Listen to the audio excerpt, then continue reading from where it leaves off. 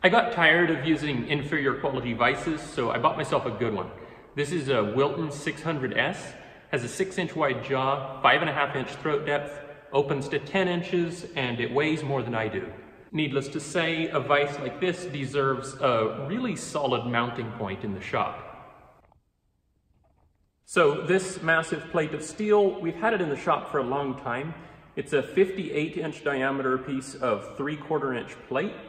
It's not quite flat, but it weighs 565 pounds, and I think that'll make a nice anchor for the vise. And it'll make a nice table too. So big vises like this are commonly mounted on a pedestal in the middle of the room so that you can work all the way around them. And I can see that as a big advantage. However, in my opinion, that pedestal either has to be concreted into the floor, which isn't an option in my case, or it needs to have a really big, heavy base on it in order to be stable enough. And a big, heavy base is going to be terribly in the way. I'm going to constantly be kicking it. So that's why I like the idea of mounting it to a table, because as long as the table weighs quite a bit, it has such a large stance with the legs 5 feet apart or so that it's really stable. Of course, mounting a vise on a round table isn't going to work very well because I'll constantly be running into the table here and here.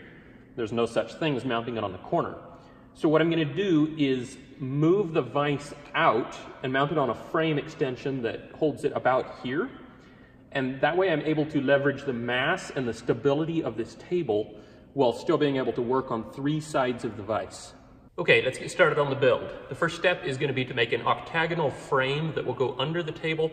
This will be made out of 2x4-inch square tube standing on edge, and then onto the bottom of that I'll weld on 4 legs. Those will be made out of 4-inch square tube. So to make an octagon, we need a 22.5-degree angle. And luckily the bandsaw comes with a handy scale we can use for that.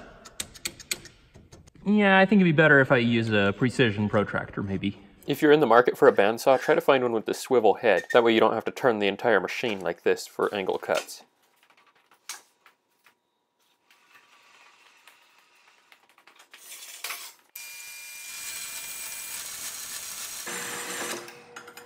For every section of the octagon, I can slide it forward, I think it's 19 7/8 inch, and flip it over to reverse the angle.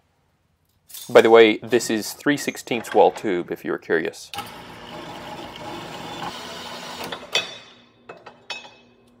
The octagon measures 48 inches to the outside. So this bandsaw is really good at making super crooked cuts. So I'm going to have to grind that back out. And for that, I'll use my belt grinder.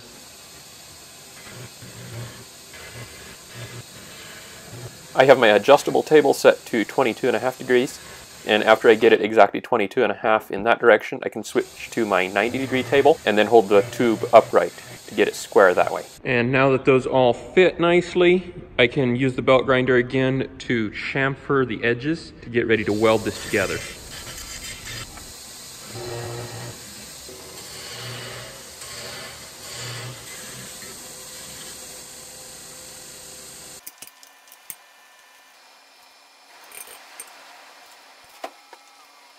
So I've been trying for a while to get this octagon squared up using a tape measure and a square and this protractor, and I have not been able to get it even close. So per my design, this octagon was going to have an X through the middle of it.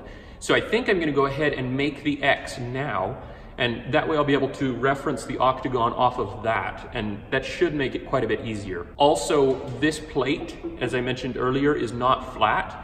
So welding this up on the plate wouldn't have been that great anyway. If I make the X first, I should be able to reference off of that and make the whole frame a little bit flatter.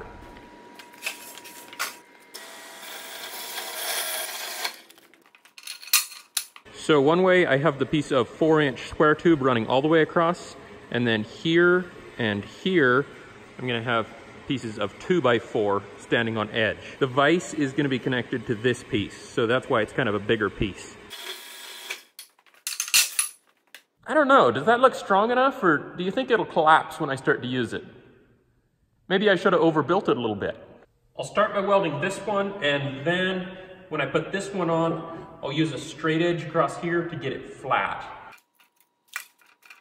And after the first tack weld, I check it with a square again to make sure that tack weld didn't warp it. And here I'm putting a shim under the one side to level out that joint so it's flat. Now I'm thinking if I just put these right across the ends, make them square and centered, that should put all of those in the right spot, so I can just insert these and end up with an octagon.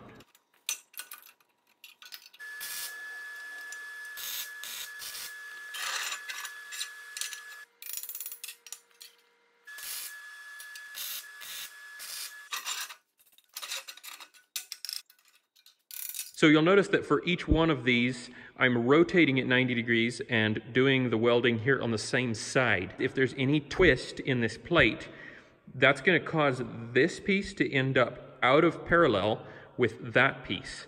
And I want to make sure that all of them are out of parallel the same way, because then when I add the pieces in between here, that will sort of average that out, and on average, it'll be flat.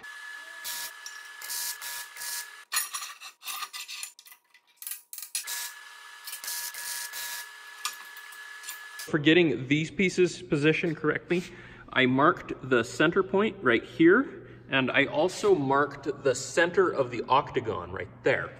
That way I can use my ruler to measure out how far this needs to be from the center, and I can also put a square against here to get it at a 45-degree angle.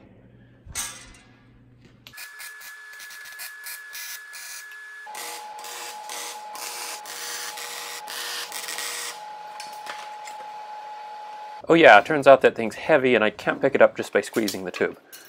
A clamp helps that. I had to tack on this little scrap because otherwise there's nowhere to put a ground clamp on this thing.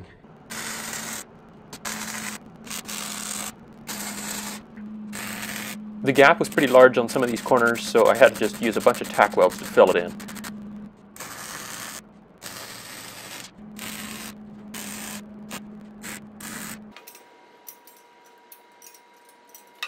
So after all that welding, I was expecting this to be warped out of flat by quite a ways, but I'm quite impressed. This is the worst spot there is, where the straight edge doesn't touch in the middle, but if I press it down, so that is close. Anyways, we're ready to move on now and add the legs. The legs are going to be in these 4 positions, and they'll be braced over to the X, which is kind of the reason to have the X there.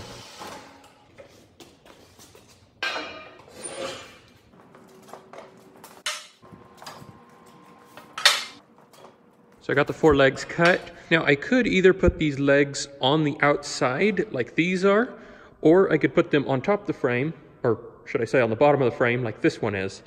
Now this I think is stronger, however it's reducing the table's footprint and that'll make it more likely to tip over. So I have to decide.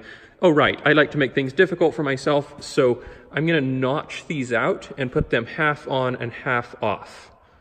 Yeah.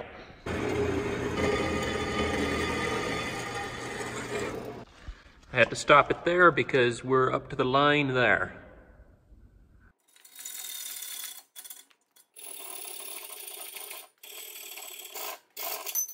So the next thing I'm going to do is cut the end of these legs off at 45 degrees and cap that. This piece of material right here against the table isn't doing very much good anyways because I'm not going to weld it to the table this close to the edge. I might as well make more room for clamps under the table by getting rid of this little section.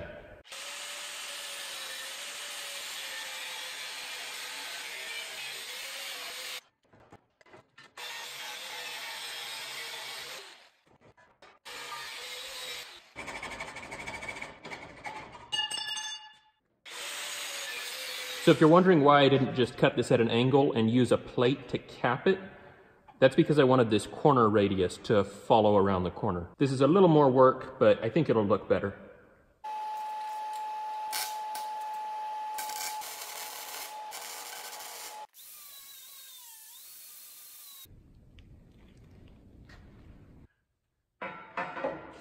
This will give me room for clamps to go anywhere. This should still be plenty strong, especially once I put a brace across to the X.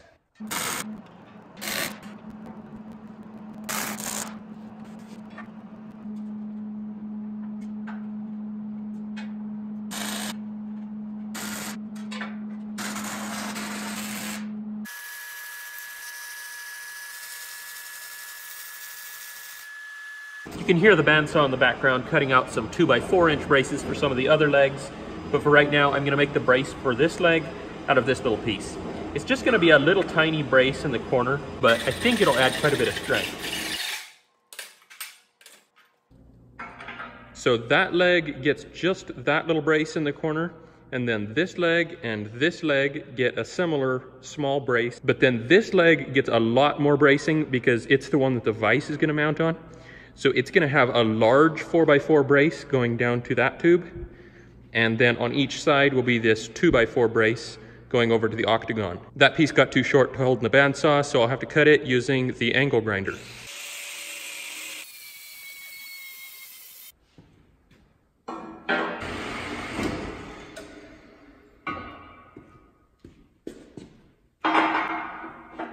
Got all the angle braces cut. For this one, I actually ran out of 2x4 tubes, so I had to splice together some scraps. All of them are ready to weld in place now.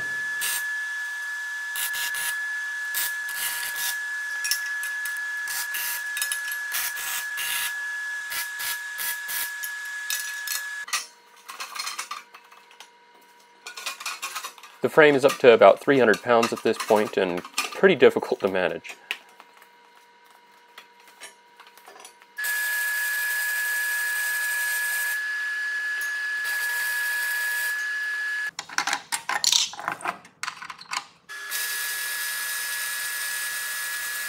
I got all of the welding done on the frame. Now I'm going to go ahead and try to stand this frame up, and then I'll get started on the vise mount.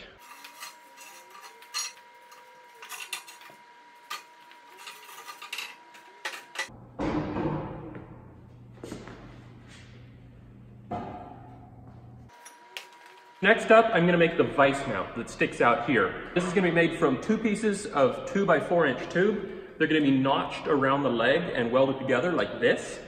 And notice they're going to be a couple inches lower than the tabletop, which is fine because that vise is quite tall and I don't want it that high.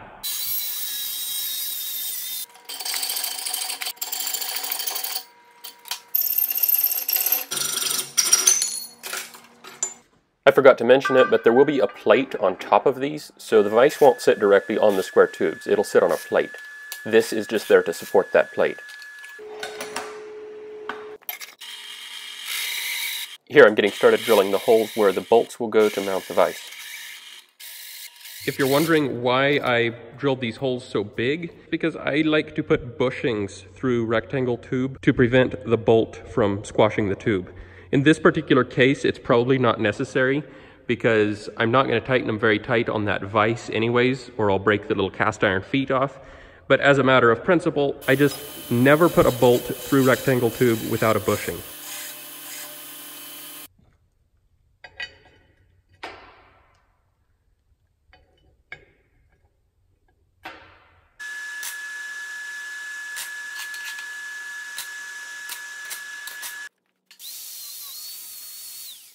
So these are the right distance apart for the back feet on the vise, but if you look from the top, you can see that the front feet are a wider spacing than the back feet. So for the front feet, I'm gonna basically just notch the corner out of here and then weld the bushing right onto the edge. And instead of using pipe, I'm gonna bore a piece of solid to make a little better bushing for those.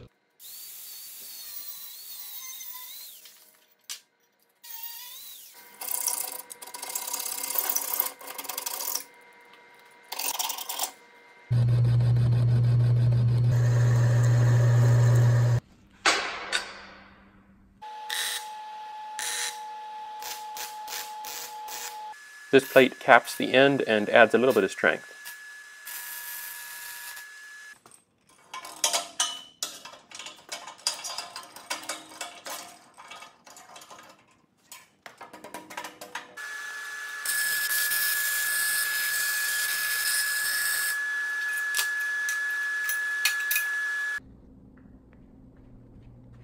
So obviously at this point it looks super flimsy, so we need to add a brace in here. And that's going to be exactly the same as this brace, so they'll be symmetrical.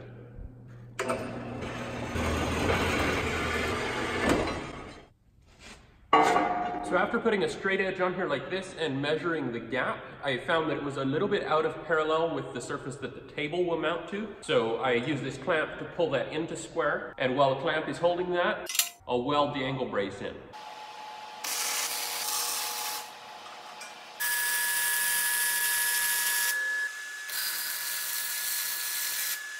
This isn't quite wide enough to mount the vise on, so I'm gonna weld down this plate. Rather than just leaving this as a simple rectangle, I'm actually gonna profile the outside to approximately the same shape as the base on the vise.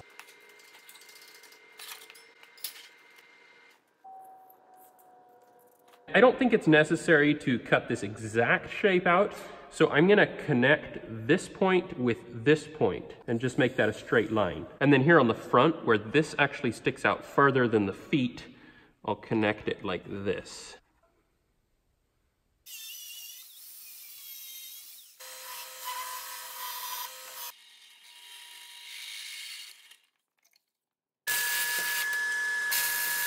All right, the frame is all finished up.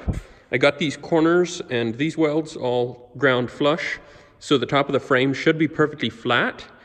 Now I'm gonna flip this over on top of the plate. I'll probably clean up the plate a little bit first and weld it on.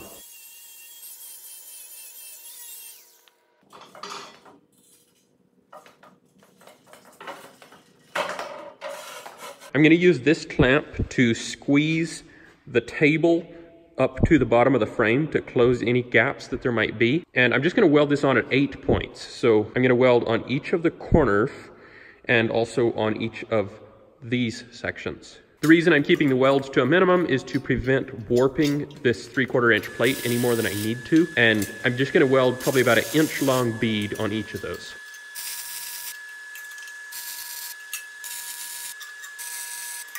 Great news, I went all the way around with this piece of paper and I can't make it go under the octagon anywhere, and I also can't make it go under the X out here, which means the tabletop is completely tight against the frame all the way around.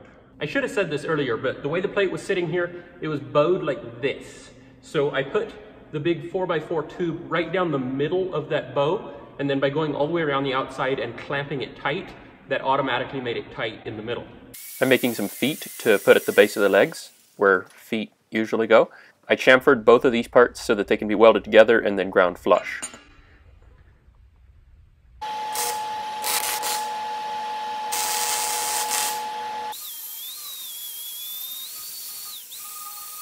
So this table isn't exactly completely done yet, but to be honest, I am kind of burnt out on this project. I've been working on it for weeks. And I'm gonna go ahead and flip it right side up now, mount the vise on it, and it'll be done for now. I still need to make a way to move it using the pellet jack, but I'll deal with that later. And I'll paint it later. I'm not 100% sure how this is gonna work, but I'm gonna try to pick up from the vise mount with that crane, and hopefully from there I'll be able to flip it onto its feet.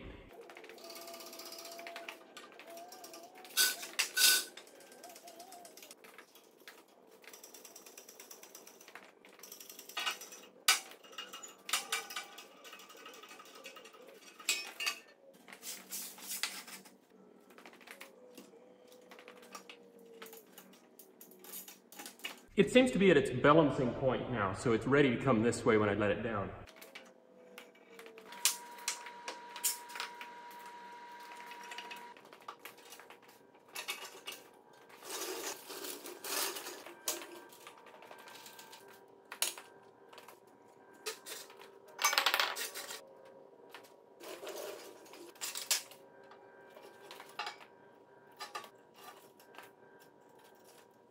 That was a pretty long journey, but I got it up to those 2 feet without dying. So now I have to somehow figure out how to roll it onto its 4 feet, also without dying.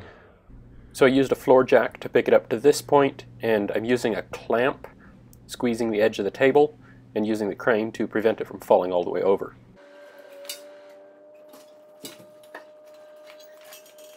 Well, would you look at that? It's right side up. And for now, I can move it around with this setup, just picking it up right in the middle, and it can't really fall over as long as the feet are only 1/2 inch off the ground. So now I'm gonna move the vise over here and mount it, finally.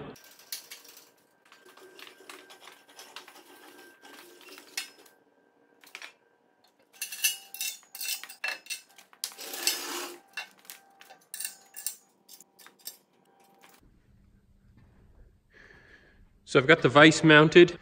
There's just a tiny gap here as planned. So the top of the jaws on this vise are at 45¼ inch off the floor, when the tabletop is at 36.